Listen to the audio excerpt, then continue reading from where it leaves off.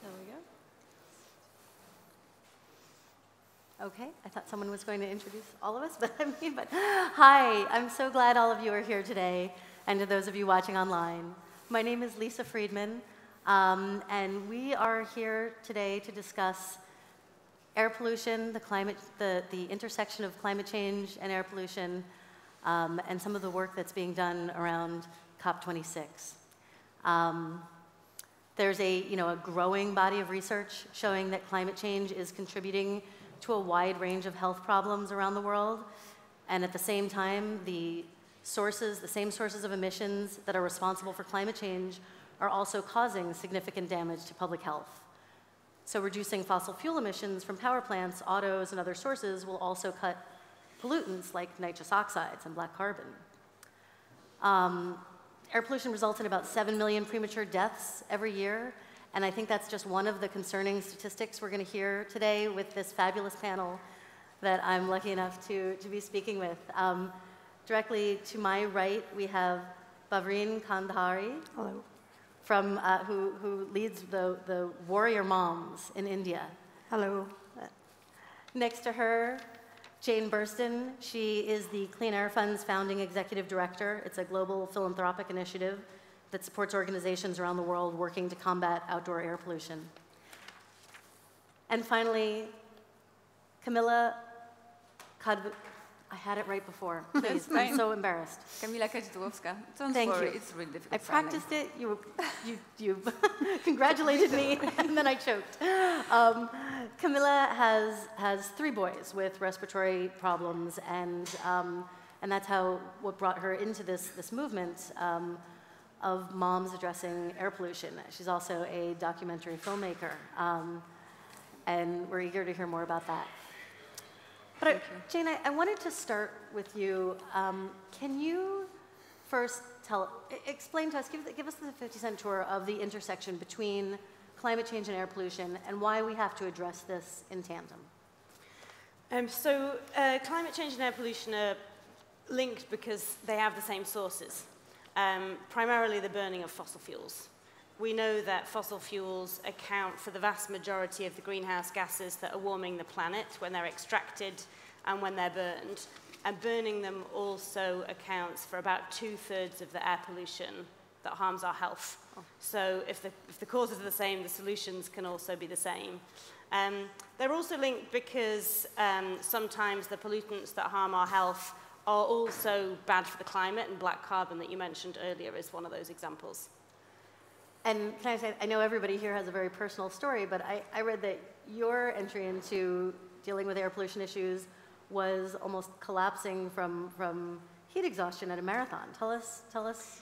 Yeah, well, actually, my first experience of really kind of seeing air pollution for the first time was when I first moved to London, and I was cycling to work and had a mask like most cyclists in heavy traffic.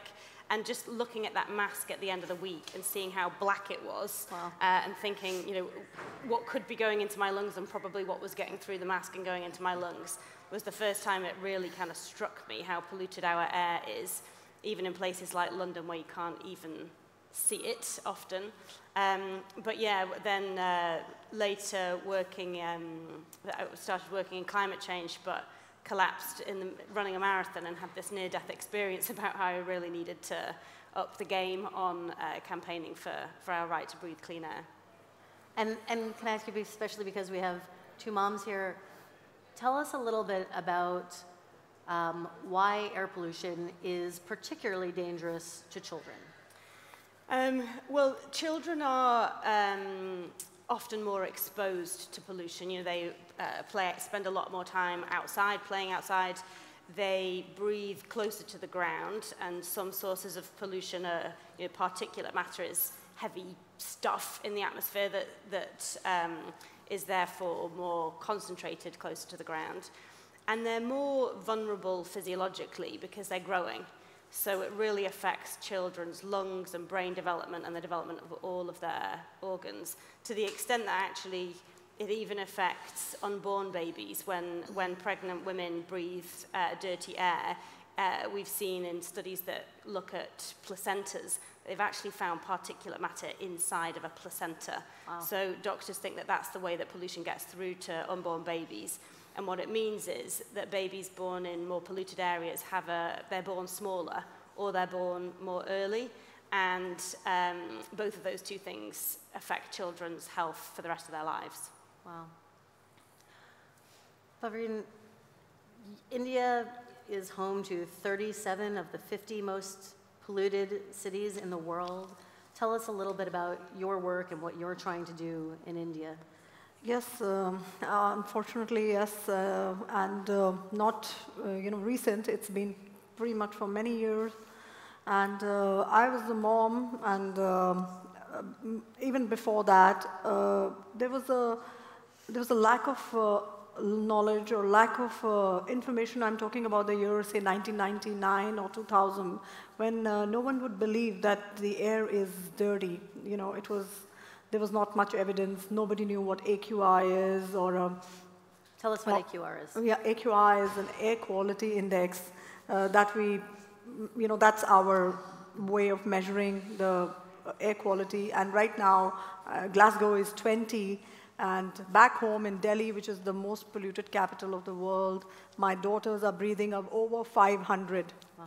And that is extremely hazardous, very, very severe. So as I say, I can say that a million times and I get goose pimples, because that's what we've done to our children. They've grown up from as a baby, and in those days we didn't even know that the placenta, there were no studies, they were recent now, that when I was pregnant, I didn't know the placenta was also damaged, and that my child in Delhi, who's the newborn baby, is a smoker. There is no baby in that city that was a non-smoker. So this doesn't affect our leaders and our politicians, and we continue the same things. I'm saying that over and over again, and everybody is talking about it. The Google says it, you know it, I know it, but yeah, we are still there. So, for me, my girls grew up in this, and that's why this became very important to fight for them. As we know in the whole world... Forgive me, how old are your girls now? They're 17 now, yeah, 17 years. This started when you started fighting for this when they were even before that, but it was less aggressive. It was more about advocacy, because no one knew anything about air pollution in India. And we knew water was dirty. So unfortunately, what happens with air is that you can't see air. Water, when you see dirty, you tend to leave a glass. None of us will ever drink that glass of water. But I tell you, okay, come to Delhi, I'm inviting you, and you'll still come and do, because you don't want to believe that air is probably more toxic than the water that you're drinking, and it's poison. And somebody is feeding poison to your child. How would I react? I should be, so aggressive and killing them, but I'm not doing that.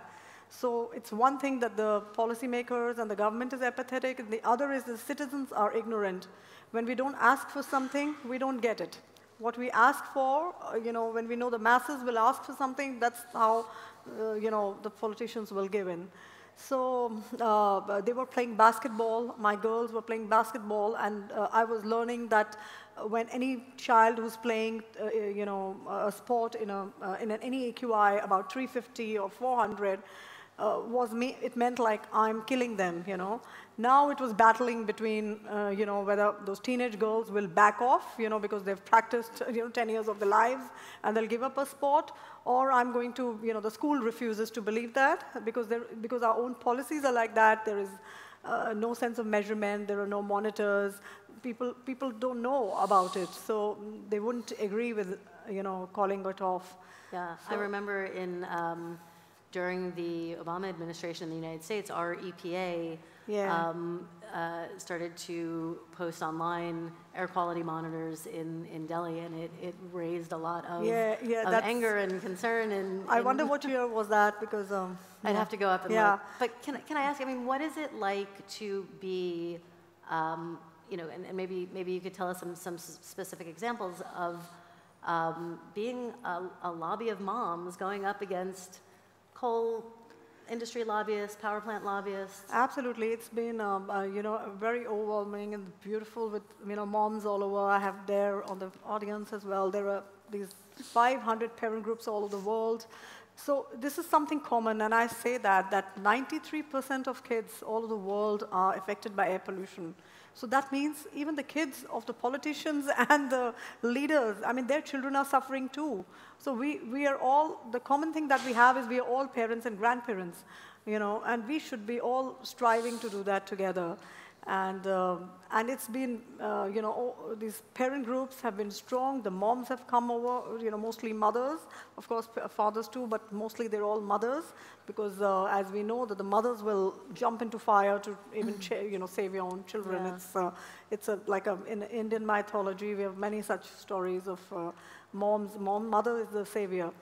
So the earth is the mother, you know. So this is what it is, and yeah, and I think it's something to really reckon on, and I hope the leaders will understand that everybody suffers, even their children and grandchildren will. So those, you know, the asks are very, very legit on fossil fuels, and yeah, which need to be taken up very, very seriously. And I want to circle back to what this means here at COP, but Camilla, you know, all three of your sons, I understand, have respiratory health issues. Tell me how you got into this issue and their story. My story isn't special. It's the story of most of the parents of small children in Poland. I've never ever thought that I will have to fight for something so obvious, like right to breathe the clean air. But becoming parent 12 years ago, I was totally unaware of the point we are in. I knew that there is something strange about the fact that in my country, autumn, winter, and spring stinks. If you come there, you can realize that there is a smell in the air. But everyone is used to it. Everyone thinks it was always like that, yeah. And in my country, every small child is, in this season from September to April, is constantly having respiratory problems. The same was with my first son, and I can't forget this pilgrimage to the hospitals we used to have. And the same was with my second son. He was born really as a strong, beautiful boy, and after 3 months, he was diagnosed as a child who is permanently handicapped and ill because of cytomegaloria. And hopefully it was the moment I accepted that, well, our son will be unaware to hear and see us and perceive the world like the other children, then I was said that, no, sorry, we made a mistake. It's because you are breastfeeding him and it's you who is constantly sick. And me as a pregnant mom and mom who just delivered, I didn't pay attention on my health, but this is also something very, very important, that the pollution is affecting not only our children, but also pregnant women, also those who are vulnerable and elderly people as well. So because I was constantly ill and I was breastfeeding my son, he couldn't gain on weight, he couldn't sleep, he was all the time struggling for survival. And then the doctor told me, like, please, first you need to get someone needs to cure you. You cannot have these problems, respiratory problems, all the time. And it was true. After I got cured, my son also gained on weight. And we realized that for the 3 months of his life, when he was born, he was getting the polluted air to breathe. Wow. And his mother was sick, was breastfeeding him, so he didn't have any chance to have this first time and develop properly. So now he's still having problems with, right? How did that translate into advocacy and you know, coming on sort of the global stage to advocate for clean air? How did it turn out for me? Yes. Yes, I have to tell you that at that moment, I had to become mother of my third son. Again, the same story, born happily, rather healthy son, and then having on and on these respiratory problems. And then we went for a journey with the father of my child, for a long journey, having sick children. We went to doctor and said, we have this trip, it's totally different part of the world, but, well, and we went there and we realized that our children get cured after 5 days of being in different clean environment. When we came back to Poland, after a few days, they became sick again. And then the doctor, I had the conversation with, I said, like, it has to be related with the pollution. Why no one is talking about that? And the doctor told me, like, well, we are not set to talk about this because all our Polish heating system and energy system is based on coal. And if I say to the parents, they will get rebel, or all the pharmacological system will collapse, because then I give you the proper medicine and not many other medicines that you need to buy and provide your children with for many times. So I decided that I cannot accept that. Yeah, so the dependence on fossil fuels is so ingrained even in the health system that there's a reluctance to discuss the source of health problems. Now it hopefully changed. There are wonderful organizations like Heal Polska. They are really doing a great job, and together with some doctors, they are going to public and explaining to people that we cannot accept the fact that we are breathing such a toxic air. We are having the most polluted air in the European Union, and our policymakers are aware of this since at least 200 years, because the year 2000. Because we had this report on that, and after entering European Union in 2004, they were said that we have to make this quick energy and heating transformation to get rid of the problem, and we are at the same point in 2021. They've done nothing. Yeah. 87% of the European coal is burned in Polish houses.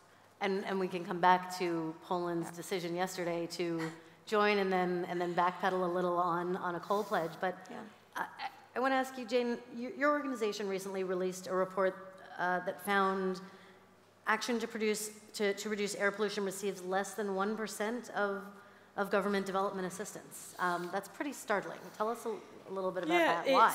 It is really startling, and we also found that money from official donors, so development agencies and development banks, more of that went to projects that prolong fossil fuel use, 21% more over the last 2 years, than to projects that reduce air pollution. So even through the government investment that richer governments are giving into lower and middle-income countries to help their populations, it's really ruining their health. One of the projects in particular was this Medupi power plant in South Africa that received more than $2.5 billion in aid finance, and it's been calculated to be killing more than 350 people every year because of air pollution. Wow. So, I mean, another example from the COP, the UNFCCC has produced a synthesis report looking at are climate change and air pollution being tackled together in the nationally determined contributions from each country, and they found that only 7% of the countries are looking at both together.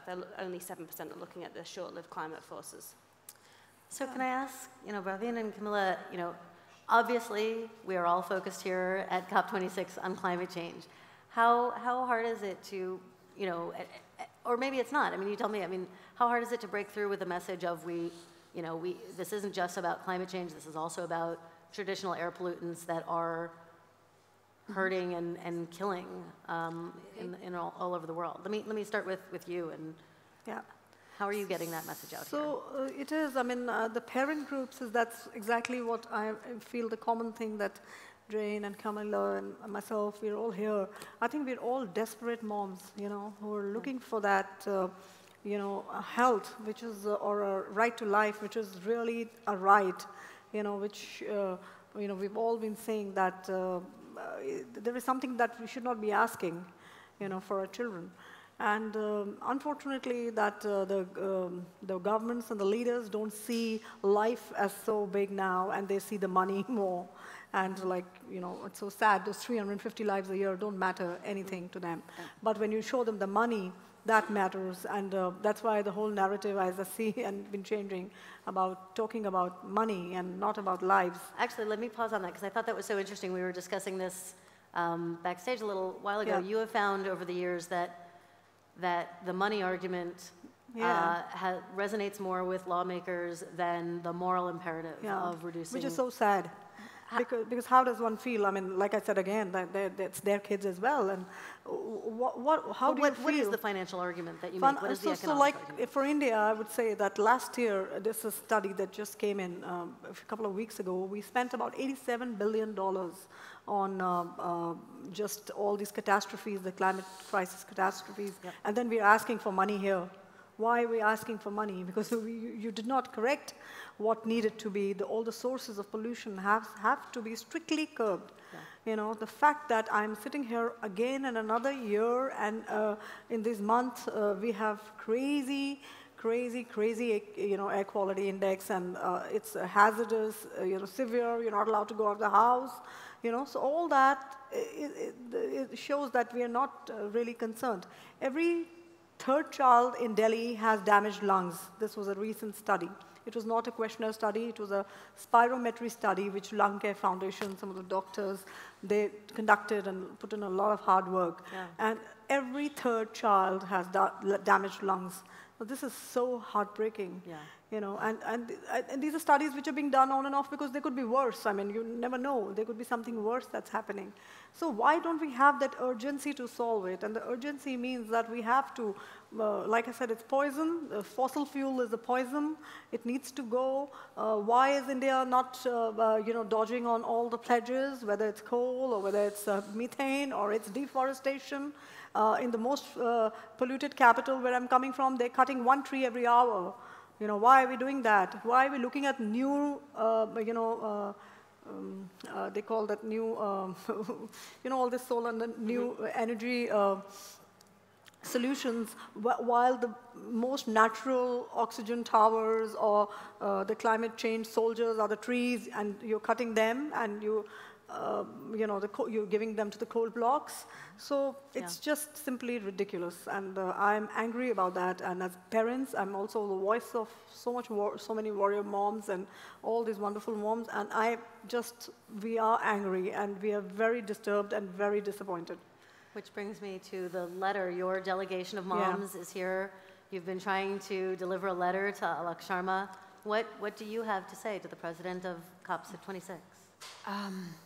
I really would love him to do everything what's possible to keep away the policymakers that are taking profits from keeping the fossil fuel industry, to keep them away from taking decisions on our children's future.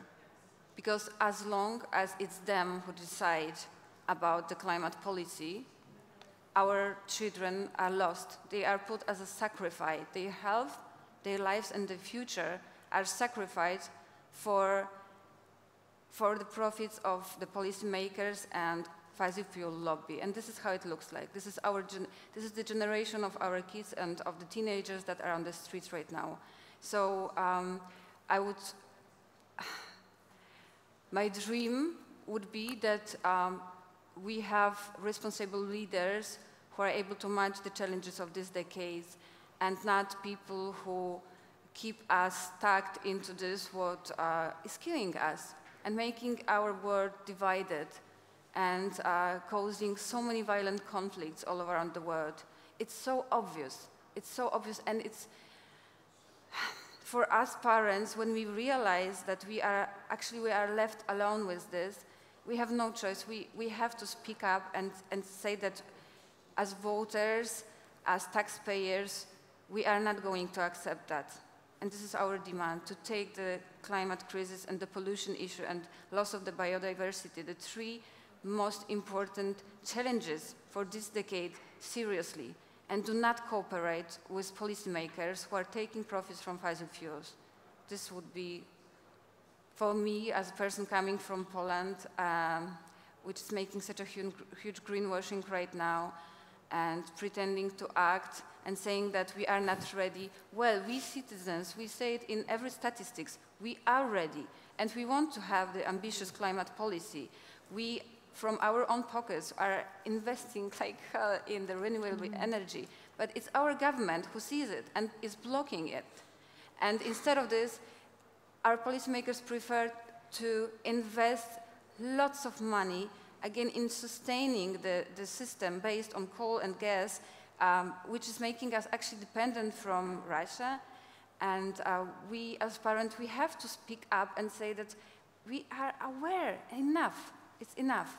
Yeah. I wonder, and this is for any of you, do you feel like pollution and clean air issues are getting the attention that they deserve at this conference? I wish. No. Why not? No, not at all. I mean, even the first day when the WHO came in and I tweeted that, I said, why aren't they talking about air pollution? We're talking about health. But health is one, air pollution comes even more critical right now. It's much more critical, and we should be talking that separately. You know, we appreciate that we're talking about it here, and you know, but so far we've not seen. I don't know. Do you feel the same? This is the first COP where the WHO has even had a stand or a formal presence at the COP. So this is how slow the policymakers are to bring any health and climate issues to the fore. Yeah. I think the WHO is doing a great job of telling us all how polluting burning fossil fuels is and how we need to stop that. I mean, you mentioned at the beginning of the session that the WHO stat that 7 million people every year are dying from pollution, which is just a phenomenally big number. It's 15% of all deaths. More than 500,000 of those are children under the age of 5. And so is it getting the attention it deserves? No, nowhere near. Camilla and Bavrin and the other mums who are actually at the moment delivering the letter to Alok Sharma in the conference centre are doing their absolute utmost to make a noise and make sure that it's brought to policymakers' attention. You know, we have a few minutes before we open things up for audience questions. I wanted to have a conversation about, before we turn to the audience, about air quality and inequality. We, you know, at the New York Times, one of my colleagues did a pretty incredible story I think last year on India, right? I mean, showing sort of the air that children breathe. A whole day routine that he's taken. And, middle class neighborhoods versus poor obviously, because anyway, we know that any kind of a crisis, any kind of a climate change issue is the most vulnerable will get affected first and get more affected as well. So this is exactly with air pollution, because India is where we have masses. It's not like here in Glasgow. I mean, I keep looking for, you know, everybody seems comfortable, like, you know, it's a blessed community, but India is not like that, and we have people living in slums and on the roads and streets, and you know, those people, for them, the only savior is the natural good air and the trees, and that's what we are taking away from them. So obviously they suffer to a large extent, and we don't even consider them in our, you know, and they're the vote banks. So if there's anything else, again, like I talk of economy and vote banks, because we're so desperate and we want our leaders to please come on, and whatever you like, we'll do that for you. You give us clean air, you know, and give us a future for our children. And of course, even these people, these masses we're talking about who are suffering, taking a suffering, and they don't even have good health facilities, you know, back home.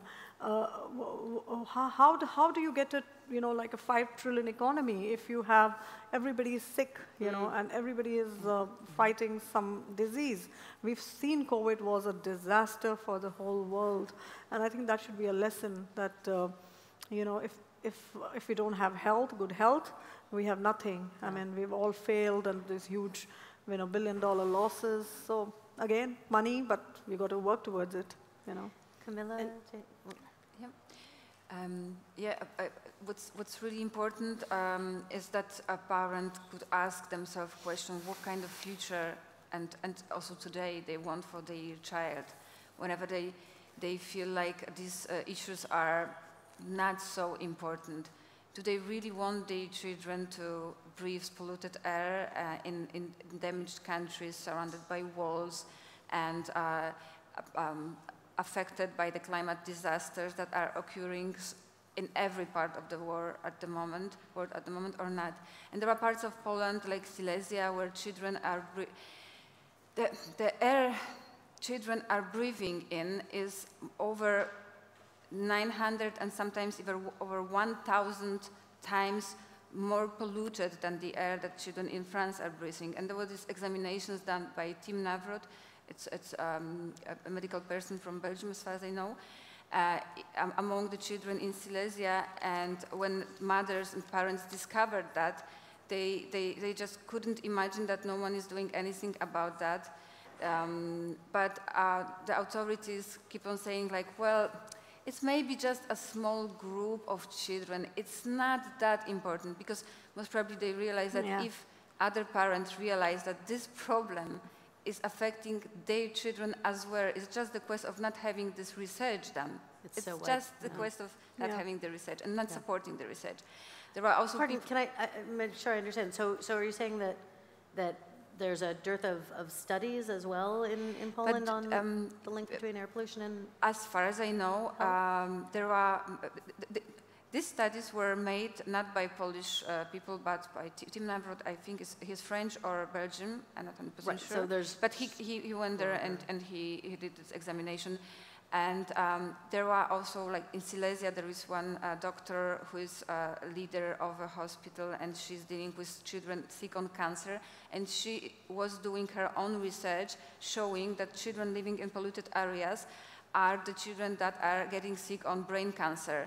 And also no one is really supporting her examinations. So there are tryings, but the issue is so serious that perhaps there is this fear that if we all realize that we will just rebel and say enough.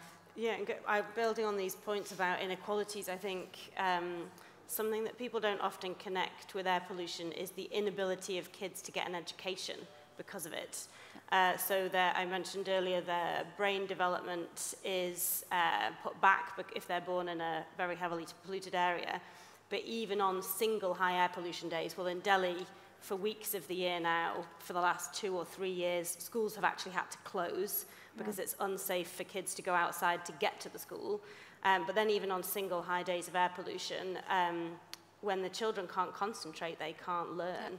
And so we've seen there's a really interesting study from economists looking at school exam results in Israel. And what they compared was kids who'd done their final high school exams on a high air pollution day and kids who did their final high school exams on a low air pollution day. And the kids who did their exams on a high air pollution day, because they were poisoned and they couldn't concentrate, they got worse marks, and that translated to worse jobs, and that translated to $30 a month less income for the rest of their lives. So if you think the schools that are more polluted and more polluted environments are way more likely to be low-income neighborhoods, next to a busy road, next to an industrial facility, not have an air purifier, you know, it's just another thing holding those children back from living up to their full potential. What a fascinating domino effect. I'm interested to know the other variables on those days, but that is fascinating. I'm not sure if there's, let's see. Oh, there I can see. If anyone has questions, please raise your hand and I'll point to you. We have microphones coming around. No? Yes? Gentleman in the front? If you could say your name and organization that you're with, too. So I'm from the Clean Air Fund. My name is Sean McGuire. I'm interested in solutions. Yeah. I'm interested in what the mothers think should be the priority actions that the governments could take place. There are many, many possible solutions, but how do we help policymakers prioritize the smartest and fastest thing to do? Fabian, let's start with you. Yeah. So firstly, the intent, because, if that's there, well, lots can be done, but usually that's missing with the politicians and policymakers. And fossil fuel, of course, as our petition speaks about that, the fossil fuels need to go, period.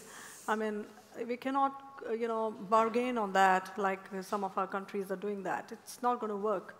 So, and of course, there are challenges, like back home from my country, there are challenges because there's a huge lot of employment and, there's a system in place. But, we are not experts, we are moms. But I do understand that every change is difficult. Even if you move a furniture piece in your house, there's causes you a little, discomfort, and this will cause a little bit of discomfort, but eventually,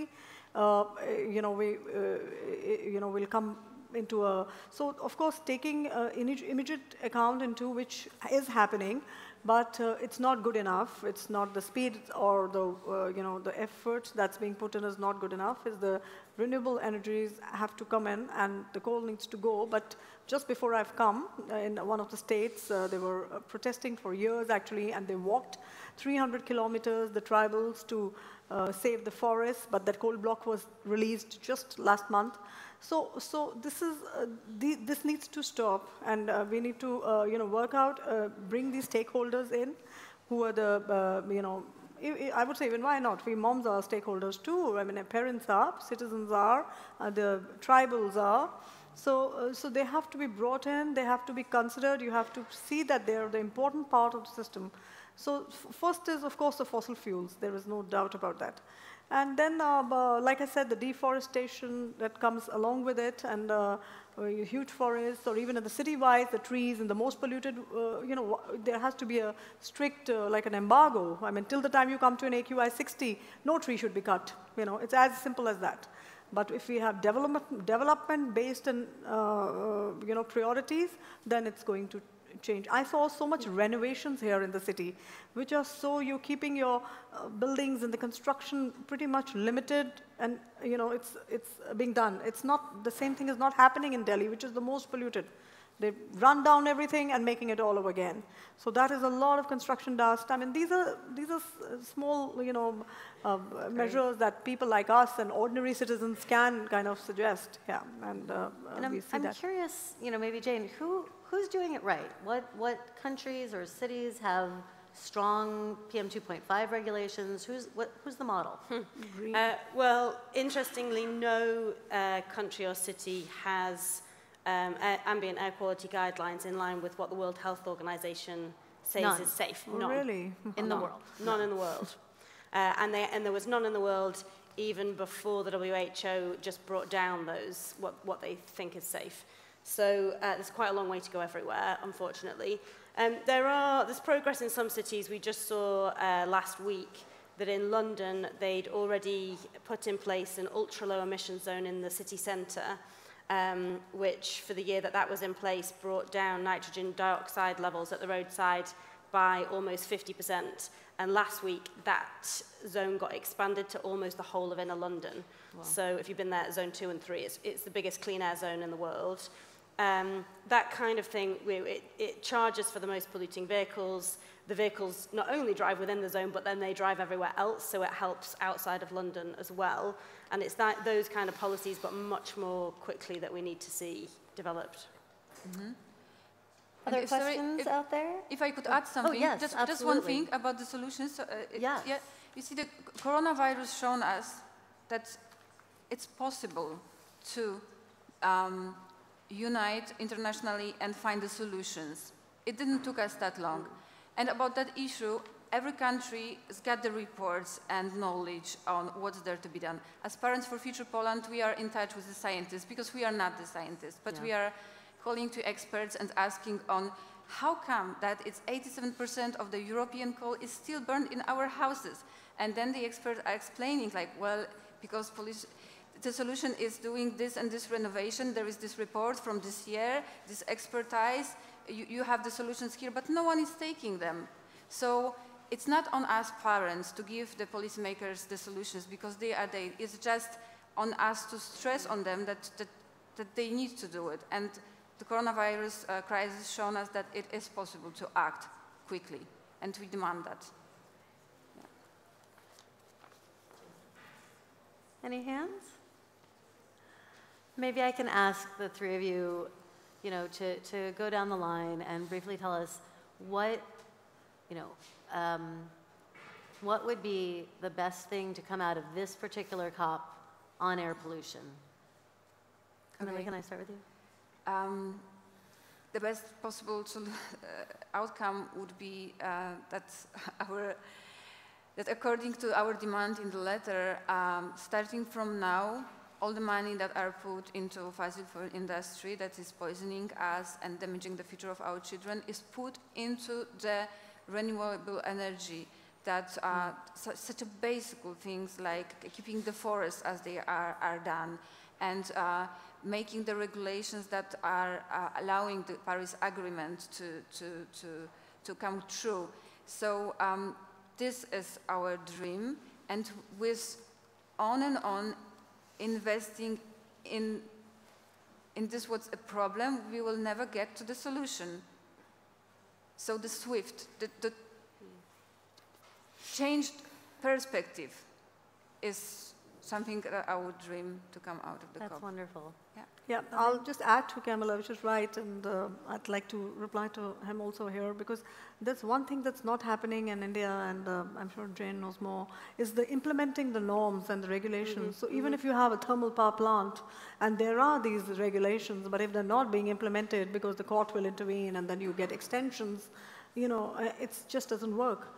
So it's not like we're so bad, we don't have the laws and there's no regulations, there are emissions, control, all the data.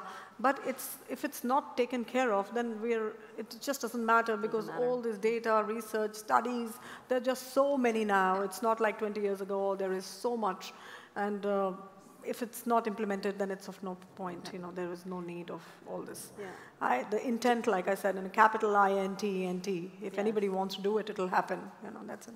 Jane, could you close us out? Best thing that could happen I mean, plus one week. for both of those two things. Absolutely an end to investment in fossil fuels in all of the many ways that happens, whether it's overt or hidden. And I think a commitment to tackling air pollution at the same time as climate change.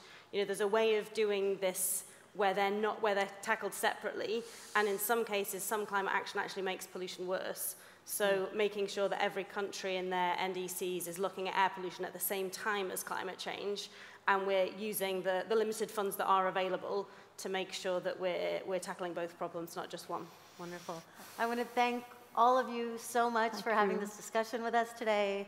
Thank you to the audience. Thank you. I'd like to give you a warm of applause. Thank you, everyone. Thank you.